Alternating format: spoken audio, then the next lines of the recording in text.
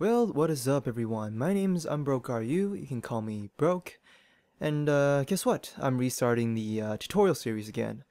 And many of you are wondering why I deleted the previous couple tutorials. The main reason is because of copyright infringement.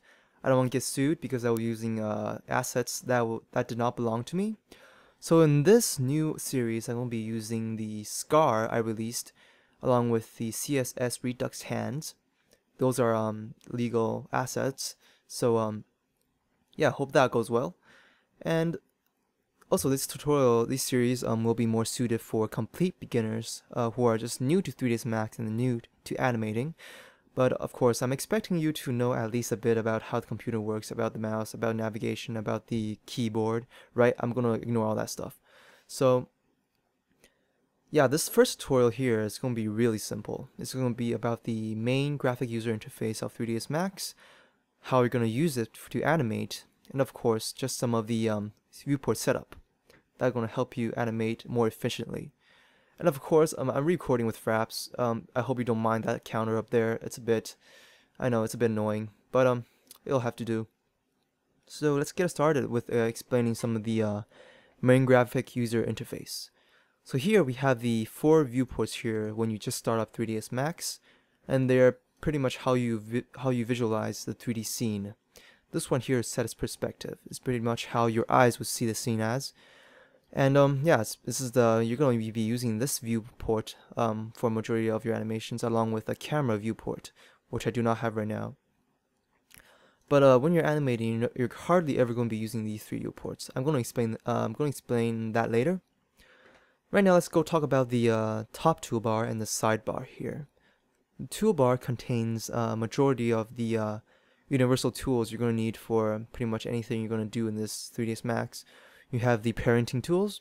They call it link, but I like to call it parenting. Oh, and just to make sure, I'm not professional in 3ds Max, so my terminology is going to be a bit off. But in the end, I hope you guys can just learn something about animation and not about terminology. You can all Google that up. It's really easy. And this is parenting tools.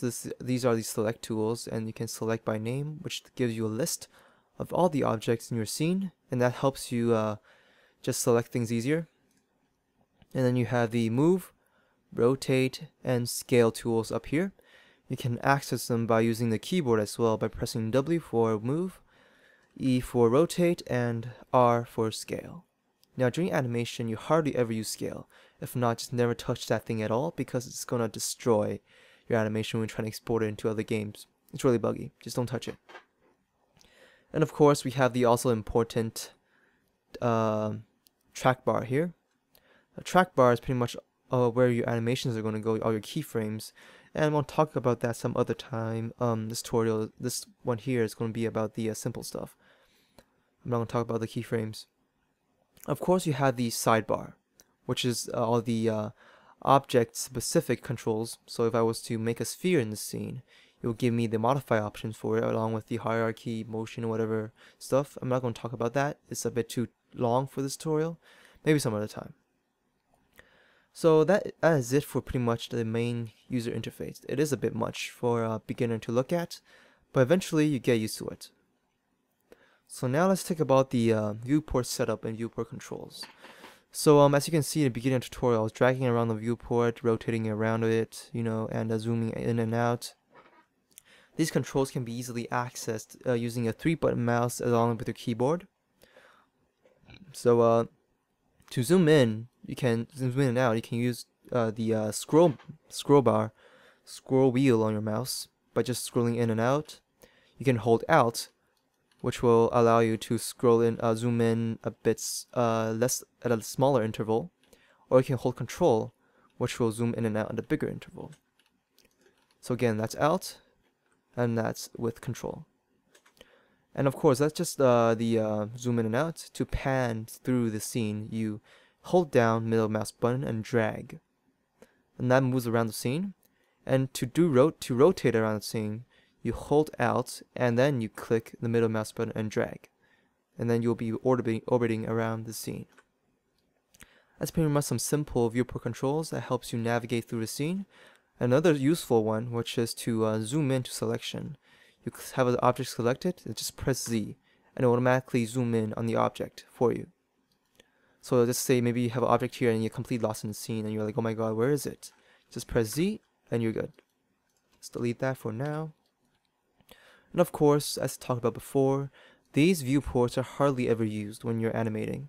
And of course, I want to also see a curve editor along with this track view. I can open up the mini curve editor, but then I cannot see my track view, and I want to see both of them at the same time. So a solution to that would be to customize these viewports here to allow me to put a track bar at the bottom, along with a curve editor, as long as my camera viewport and my perspective viewport. So I'll go ahead and close this mini curve editor, and let's customize these viewports. I'm going to right click this plus sign, going to configure viewports, and I'm going to select layout tab and select this layout here with the long one at the bottom and the two small ones at the top. Press OK.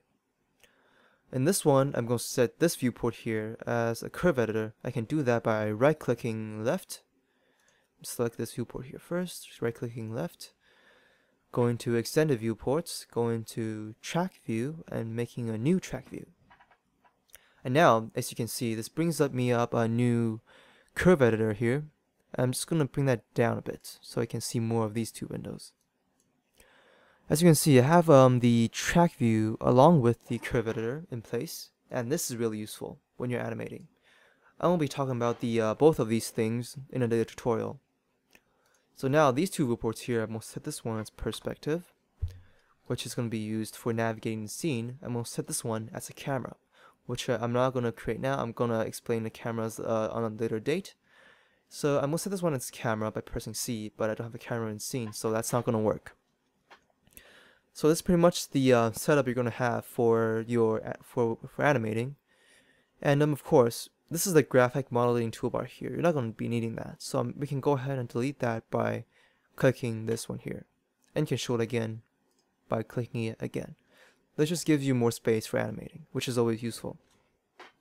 So this pretty much concludes the basic introduction to 3ds Max. I'm going to be making a pretty big series, which is going to explain rigging, controller setup, animation, all that fancy stuff. And yeah, I hope you guys will learn something from this. And this concludes this tutorial. I hope you guys have a great day.